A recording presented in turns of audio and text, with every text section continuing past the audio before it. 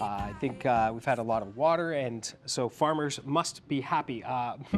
Mel Jones, Silver Spring Farm Garlic Project Chair, is here. Good morning. Good morning. Natalia deSavigny is here as well. Good morning to you. Good morning. Okay, tell me about Silver Spring, Mel.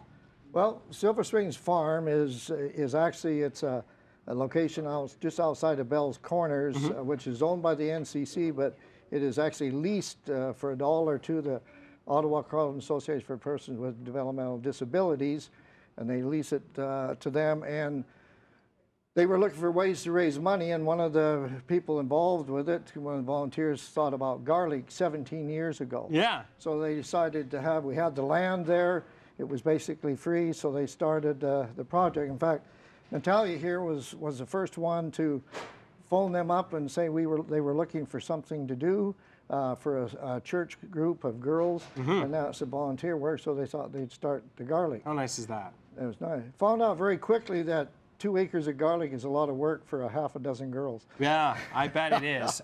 So, tell me about garlic. I mean, it seems to gain more and more fame, Natalia. Well, it is, and we hope that it's becoming more and more famous in Ottawa. We have a large selection of recipes here for you, but I want to tell you, first of all, what's in season right now are garlic scapes. So that's these, what I'm looking at right here, right? Uh-huh. What is this? That's basically the flower of the garlic. Okay. And for the most part, it's an unknown entity. Europe knows about it. It's quite well known in Europe, quite well known in Korea. And these used to be thrown out, I understand. Exactly, and it's becoming now the trend in Ottawa. What would you use it in? It's perfect for stir fries. Oh yeah. You can make a wonderful pesto with it. For a stir fry, would I just chop this like a green onion or chop it? You don't use the flour, so cut it just above the flour, and then cut them in whatever size pieces you want. Usually about 2-inch pieces are nice. And does it give a garlic flavor? It has a very subtle garlic flavor. That's nice, a little touch instead, right? What are we going to make today?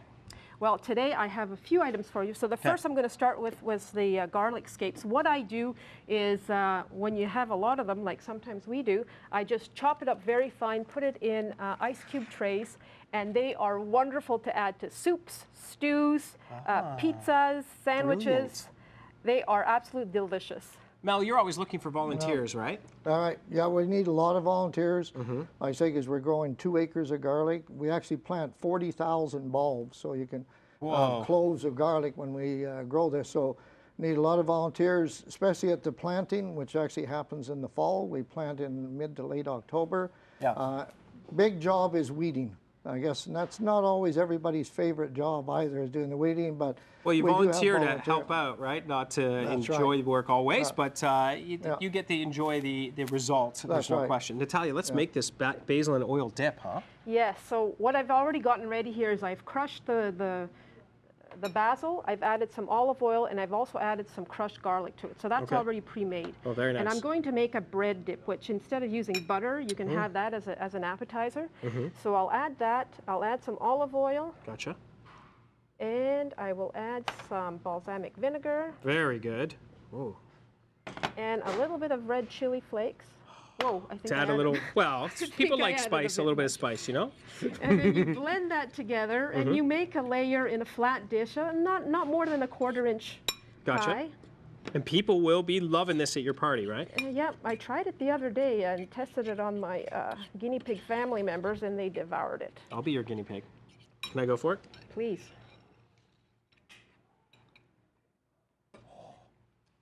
That's delicious. Is that made with scapes, or is that made with garlic? No, that's made with garlic. Okay. That's made with garlic.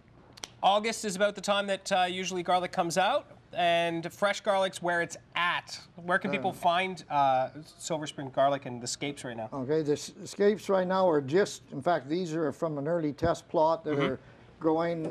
We're probably about another week and a half away from the main field going into the scapes. We will pick them. They will actually be on sale right at the farm on Robertson Road. They're kind of almost across from the Queensway Carleton Hospital, so they'll be on sale there. The garlic will be harvested approximately 3 weeks after we pick the scapes, 2 weeks to dry up, and then to clean them, and then they go on sale again at the farm. Nothing better than getting them right away, too, right when they're ready, huh? That's all the volunteers there at Silver Spring Farm. Very cool stuff. We have hundreds of volunteers, literally. We have companies involved. We have individual schools involved. But we do have the Church of Jesus Christ of Latter-day Saints is the biggest contributor, but it's becoming more and more a community project than just a one organization project. I like the whole idea. That's fantastic, and we thank you very much for coming in.